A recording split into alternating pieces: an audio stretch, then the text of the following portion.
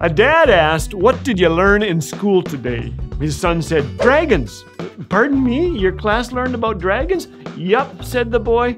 "I learned about dragons. I don't know what everybody else learned." Well, I've been learning about a real animal that seems as implausible as any dragon.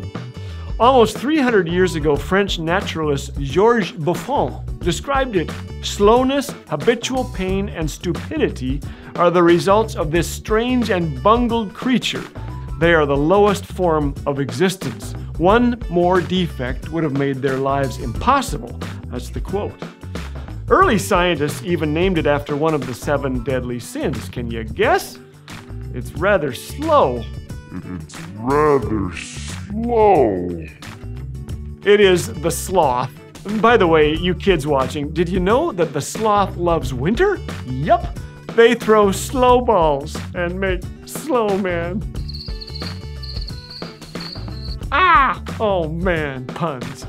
These docile creatures live where it's warm, spending most of their lives asleep in rainforest treetops. If a sloth really wants to ramp things up, he will crawl about 120 feet in a day. That's about the same speed as a teenage boy cleaning his room. Some spend their entire lives in the same tree where they were born. I'm talking about the sloth, not the teenagers. To reach higher speeds, once a week on average, the sloth will misjudge the thickness of a branch and plummet hundreds of feet, bouncing several times, then lay there stunned. Ever so slowly, it then climbs the tree to rest up and do it again. It's true. In the wonders of God's creation, we see God's majesty, His character, and even His sense of humor. If you doubt me, study the platypus and his beaverish tail and duck-shaped bill, or the star-nosed mole with its hilarious face and organs distributed on 22 appendages. Say what? It's true. But did you ever wonder how the awkward sloth did not reach extinction? 3 reasons. First, their slowness isn't a defect, it's an asset, essential to their survival.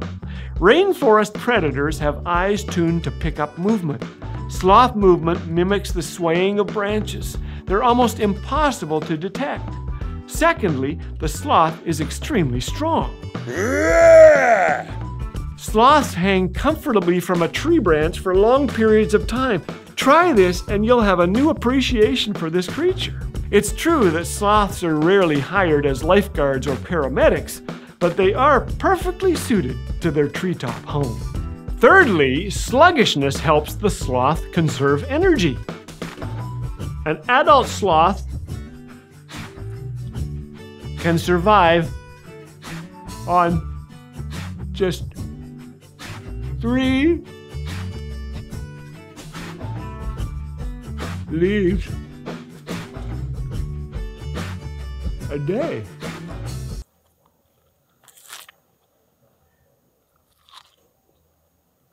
It's true, the 3-toed sloth has the slowest metabolism of any mammal, period. This tree-dwelling marvel is not just a survivor, it's a thriver precisely because it is slow. And where am I going with this? I have no idea.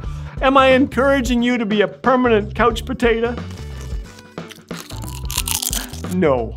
The Bible does not say, "Go to the sloth, thou sluggard, consider her ways and be wise." But in reading about the sloth, several things came slowly to mind. First, I need to slow down a little in such a speeded-up world. Second, I must admit that I am slow to grace and far too quick to judge others. Like that French naturalist who called the sloth the lowest form of existence, I forget that we're all made in God's image with different backgrounds, gifts, talents, and speeds. When He created the sloth, He rejoiced and said it was good. And I think He smiled. 1 Corinthians 1 says, "Remember, dear brothers and sisters, that few of you were wise in the world's eyes, or powerful, or wealthy when God called you. Instead, God chose things the world considers foolish in order to shame those who think they are wise. And He chose things that are powerless to shame those who are powerful. As a result, no one can ever boast in the presence of God." Do you feel weak? A little slow today? God made you and loves you just as you are. So be who you is, because if you ain't who you is who you ain't. And boast in him alone.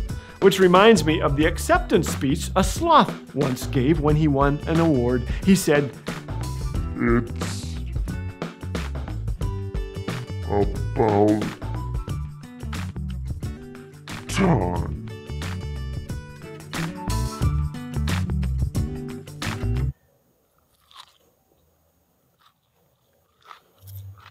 ow!